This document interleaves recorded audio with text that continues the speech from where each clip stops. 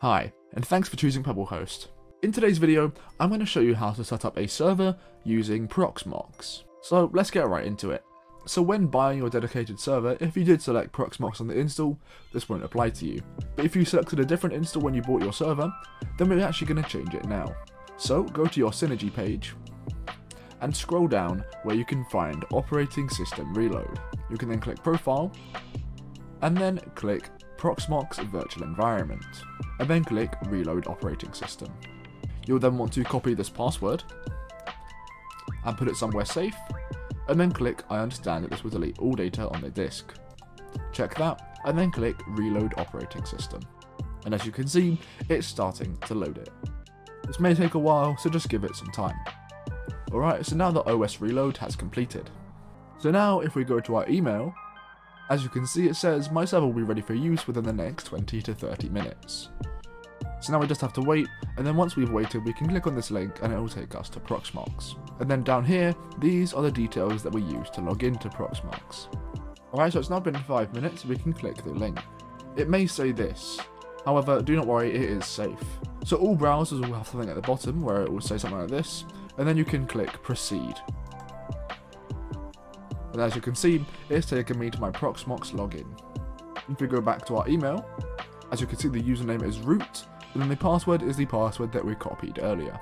So for our username, we'll put in root, and then for our password, we'll simply paste our password in and click login. It will say this, but just click OK. Alright, so we're now in Proxmox. And the first thing you want to do is you want to click on your dedicated server on the left. And then on the right, you can click Shell. The shell will then open a new window like this. We can then type in nano space /etc /network /interfaces, and then press enter. And as you can see, it's brought up a few things here. You will then need to use the arrow keys to navigate. So you can just use the arrow keys until we get to here, where it says #upid root add and then an IP. And then you want to go over to the U and press backspace. And now it's taken away the hashtag, and now this text is white. And then we want to go to the end of the IP with the slash and just get rid of the rest of this IP. And then we want to go back to Synergy. And then we want to scroll down to our IPs. And then we want to get our secondary IP, which is this one, and then type it in right here. So our IP was 194.213.27.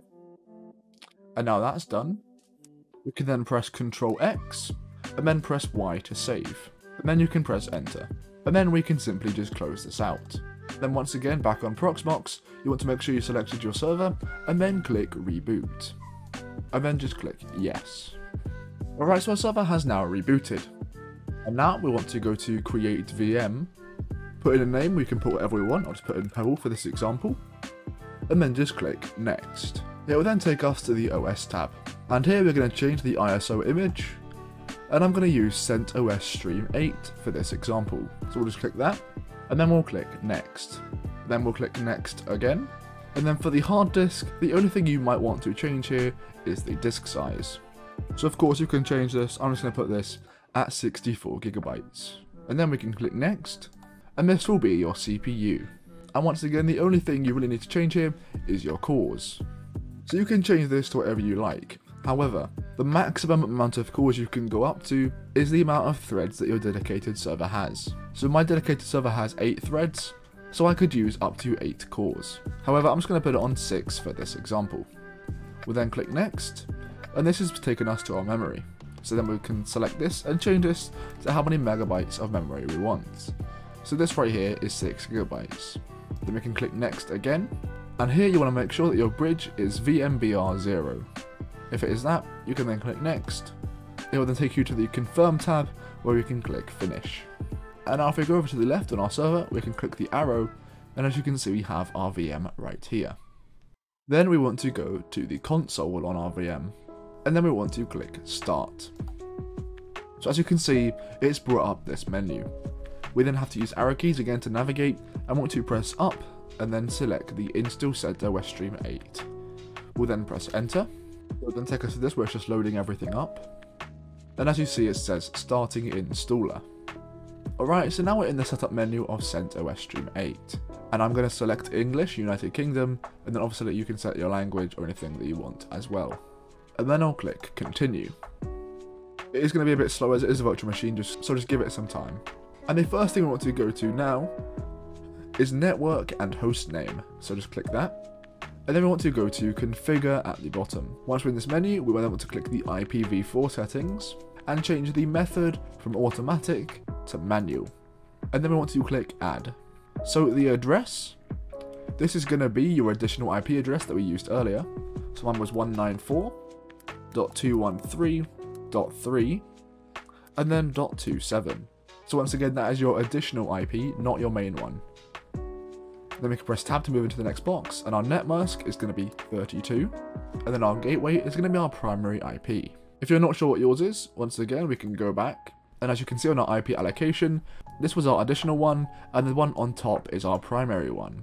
So as you see, it's the same IP, apart from that it has a 2.5 instead of a 2.7 at the end.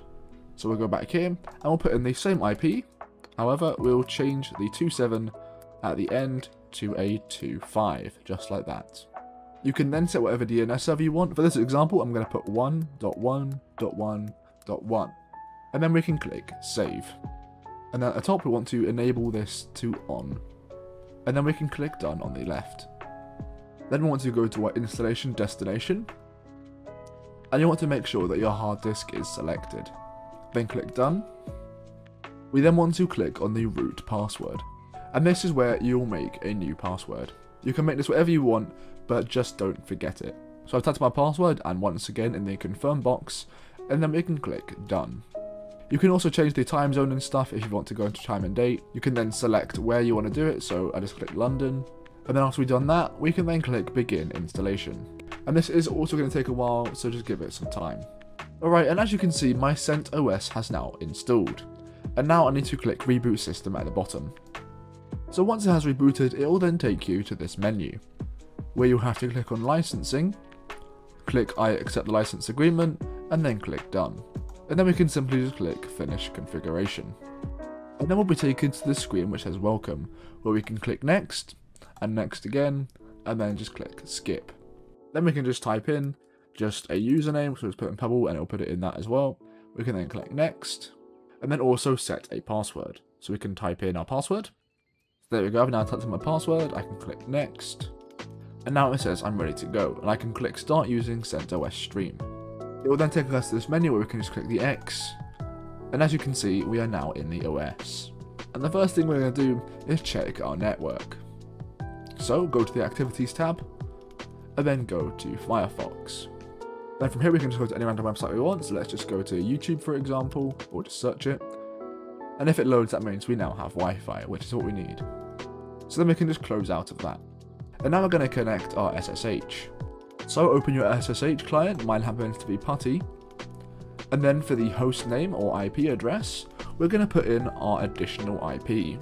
So that was 194.213.3.27. And then we can click open. We can then click accept on this as well. And then when it says login as, we're going to use our username, which was root. And then for the password, this is the password that we actually used when we were creating our virtual machine. This is not the password you were given in your email.